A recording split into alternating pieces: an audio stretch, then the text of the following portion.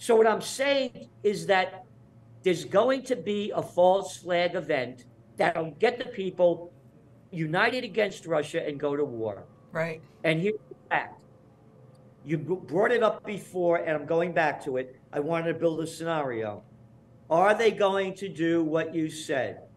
Bring us totally into the new world order, robbing us of our rights, our freedom, our money, and yes. They already did with the COVID war. They're going to do with this because when all else fails, they take you to war. Exactly. They'll take us to war, and then we're doing this to save America. All your money now will be digital. We will track every penny that you spend. We will know where you spent it, when you spent it, and we'll take every penny in taxes that we can grab from you. You know what scares me the most about that? I mean, there are a few things. When you look at the CBDCs and the most current report that I've read on them, number one, do you know that they actually have changed the definition of money?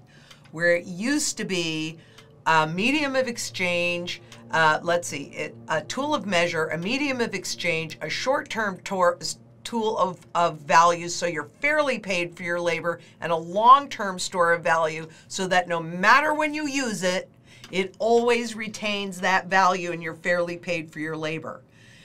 I don't know when they did it because I couldn't find, they just cleaned everything up so nicely. But number one, they took the fourth one out, the long-term store of value, which is really more honest, since we know that these dollars lose value, you know, the longer you hold them. But when they bring in the CBDCs, they have also eliminated officially in that system, once they do that, then the third spot is a short-term store of value, because you will have your pay or any money directly deposited into a negative yielding account, and they can determine how low that yield's going to go. So you're not ever going to be fairly paid, and money is now simply a tool of measure and a tool of barter. Wait a minute. We work for this money. So they have to hide that, and they'll use war for sure to do it. I mean, they do that every time, 100% of the time. What followed the Great Depression? World War II. What followed the dot-com bust? Oh, you mean the war on terror? Oh, yeah, you mean the NASDAQ was down 66% before 9/11? Yeah, that's right. Yeah. Oh, everything was crashing. Oh, forecast in the Trends Journal, October 1999, that the markets, the dot-com bust would happen by the second quarter of 2000. Again, Bush's popularity rating was going down the toilet, where that little piece of crap should be flushed down right now. A murdering little lying. He should be brought up on war crime charges along with the rest of them. But going back to it, when all else fails, they take you to war. The global economy is failing at a level unprecedented in modern history. Right. We are in for a socioeconomic and geopolitical crisis, the likes of which we are unimaginable. Because let's talk about the unimaginable. The COVID war breaks out. Chinese Lunar New Year 2020, the year of the rat. January, by February, everything starts closing down. By March, the markets are crashing. People are freaking out. Hey, don't worry about it. Stay home. Don't. Hey, here's some money. Hey, you got a business, you want some money? Hey, here's some money. Hey, don't worry about it. We're going to lower interest rates to 0. So all you big guys, you can keep buying up more, and your merger and acquisition activity will hit an all-time high in 2021. We'll pump in over $6 trillion from the government, and where the banksters will pump in all the money that you need. Same thing in Europe. Negative interest rates. As inflation's going way, way, way, way up, and these little freaks lying about it, saying, no, it's only temporary. No, it's only transitory. And now in the woke world, Lynette, let's call it transgendatory, because we'll really be stupid about it. So now they pumped in all of this dough all around the world to artificially prop up equities. Oh, the housing boom, all artificial.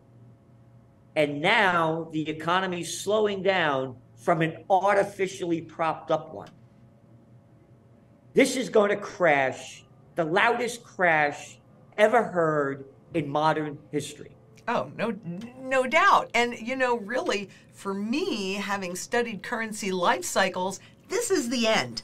This is the end of this currency experiment, period. And that's why things are so much more than what we've ever seen. And it's going to get a whole lot worse.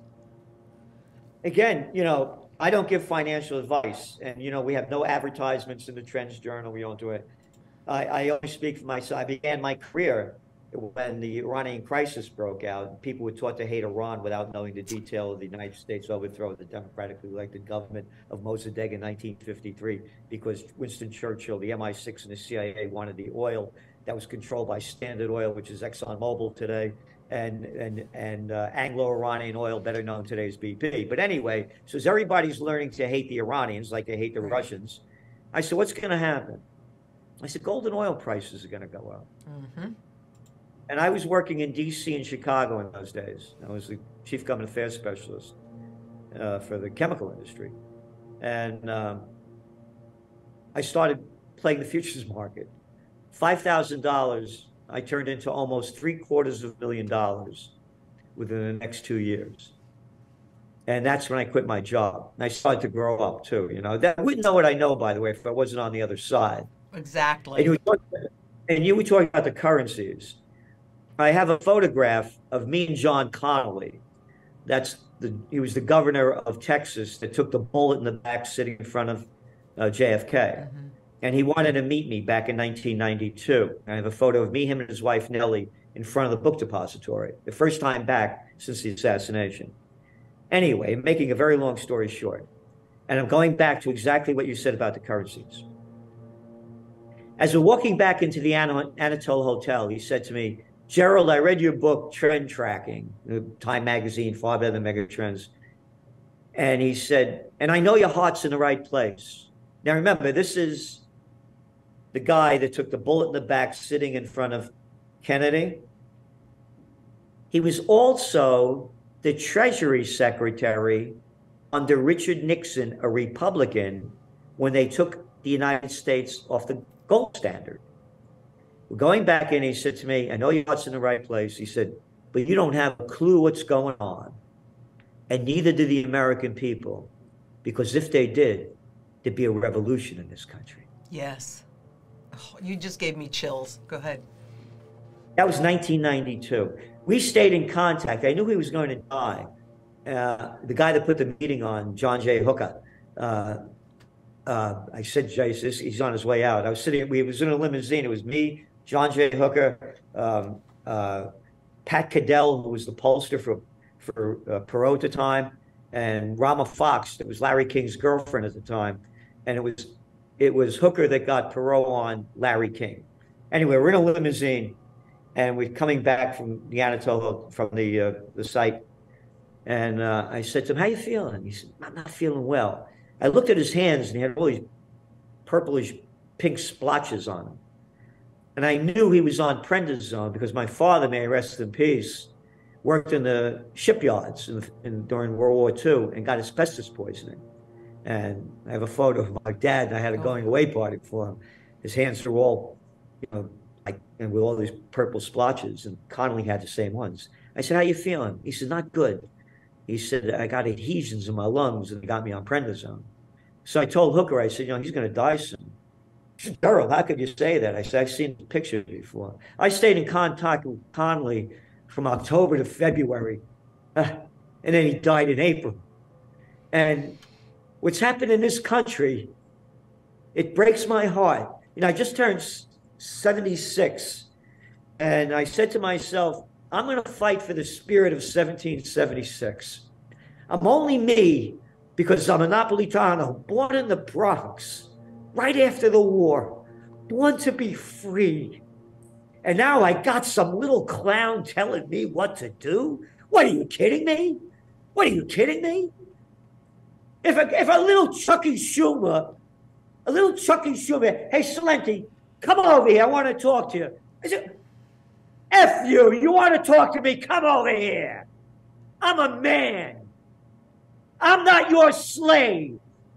And everybody's become the plantation workers on Slavelandia to these little clown boys and girls playing politician. They've taken us to World War III. They are demonic. They're mentally ill. These are evil people. And when World War III breaks out, whoop, end of the world. Again, World War II is not ancient history. Oh, Europe was destroyed. Nuclear explosions, end of life, and imbeciles saying things like, oh, I'm going to build a bomb shelter. Oh, don't forget, when the bomb goes off, you go under the desk and put your hands down. I remember that. You live in a bomb shelter, you're going to come out to hell?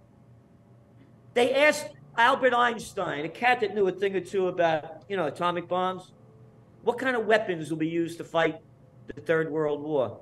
He said, I don't know. He said, but they'll be using sticks and stones to fight the fourth. If we don't unite for peace and stop this, it's over. It's over. Yeah. I could not agree with you more. And all the signs of the end are actually there.